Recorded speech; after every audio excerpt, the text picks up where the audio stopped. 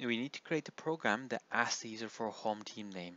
So home team equals input because it's a name, so it will just be a string, and then enter home team name. Okay, now it says ask the user for opponent team name. So opponent team equals input. So opponent team is just a variable, input to ask the question, and we ask the question. Enter opponent team name.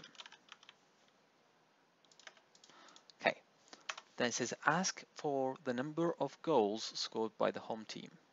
So home goals, so that's my variable just to make it easier, and then integer because it's going to be a whole number, and then input to ask a question, and then we say enter home team goals and close the double brackets.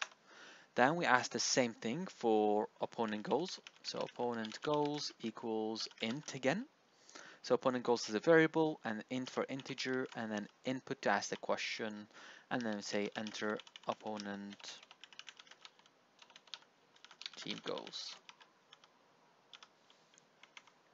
Okay.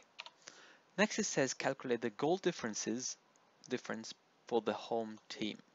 So for that, we can create a variable called difference, and then we do home goals minus opponent goals.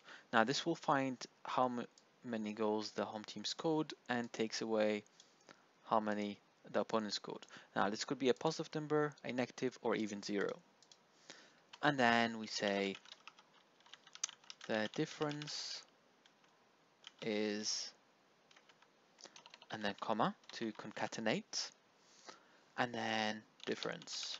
And then we add the comma again. Well, we don't need to actually, because we'll just end it here.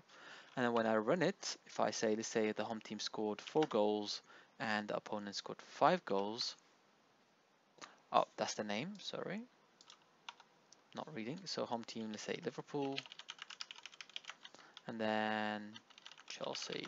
So we put 5 goals for Liverpool and 4 for Chelsea. Well, let's say 6 for Chelsea. We can see the difference is -1. So Liverpool has a difference of goal. So the goal difference for Liverpool is -1.